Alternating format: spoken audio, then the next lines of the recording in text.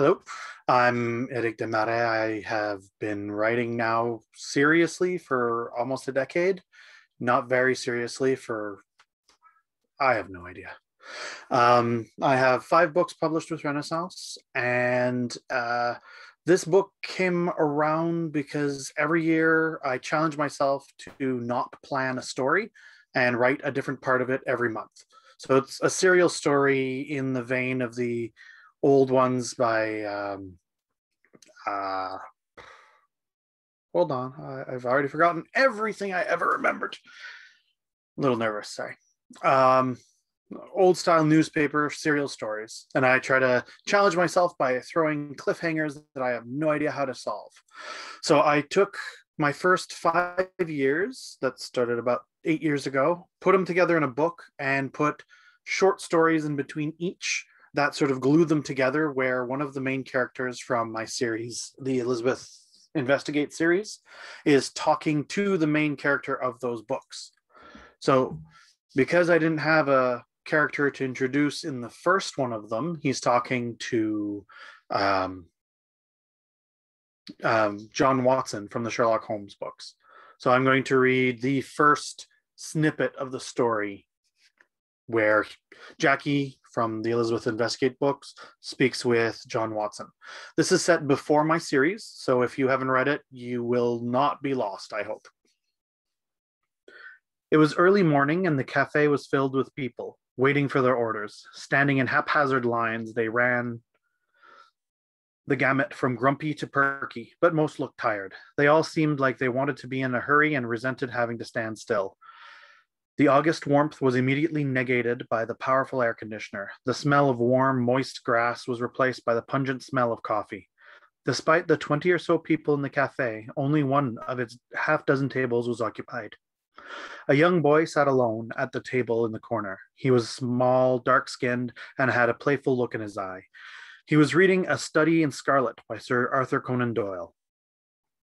"You wanted to speak to me, young Master Jackson." The British accent will come and go, don't worry. The man sat next to the boy. His Victorian suit was perfectly in place, and his cane was carved with the head of a hound. His thick mustache barely moved as he spoke. "Please, call me Jackie." The boy stopped and looked at the man. "I need advice." "I think you have the wrong man. If you want advice, you should speak with my partner. He's the clever one.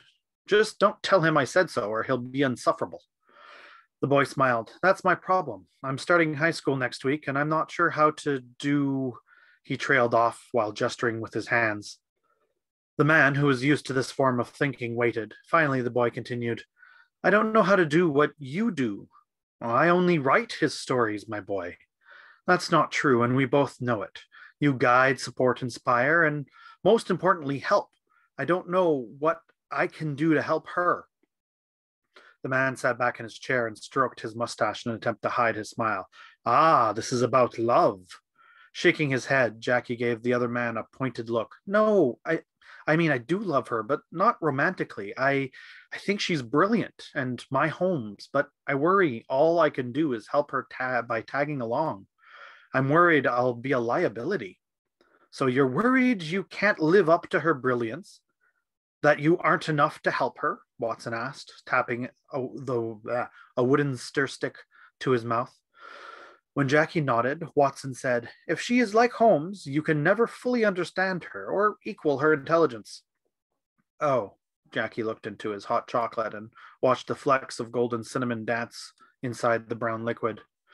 "But she doesn't need an equal. She needs a friend and a partner. Someone to tell her story and to remind her what she's capable of when she hits a wall." The two sat in silence. After what felt like a long time, Jackie said, "So I don't have to match her? I just need to be myself and support her?" "Absolutely. That's all we can do with any of our friends or family." Sighing, Jackie asked, "But how do I make sure to guide her the way you do?" The man laughed and shook his head. "I don't guide Holmes. I support and occasionally remind him what he's doing. But one doesn't guide a bloodhound. One holds on and hopes for the best." The image of Elizabeth, his friend, in full body harness, pulling him around, made him laugh aloud. A few patrons looked his way, and one of the baristas smiled at him. He took a sip of his cocoa and looked up at Watson. He was the definition of confidence and even had a twinkle in his eye. I hope I can find your confidence, Jackie said. Mine is born of knowing my limits and myself. Having a brilliant detective as my best friend doesn't hurt. I certainly feel like she'd save me if I needed it. I'm being silly. Yours found murderers, lost people, thieves, and spies. What kind of trouble could Elizabeth get into in high school? Oh, you'd be surprised, my boy. The greatest mysteries and adventures are born from the everyday mundane. It's always the days that seem the most normal that Holmes finds the most trouble. The man stood up and said, Good luck, my boy. Let me know if you ever need more advice. With that, he walked away, literally fading into the crowd. Jackie held the book a little longer before continuing to read. The coffee shop remained as it was, its namesake, a dancing goat painted on the walls, impatient people waiting in line, and the smell of coffee, a smell indelibly linked in Jackie's mind to reading and getting away from everything for a little bit of time. And that's it.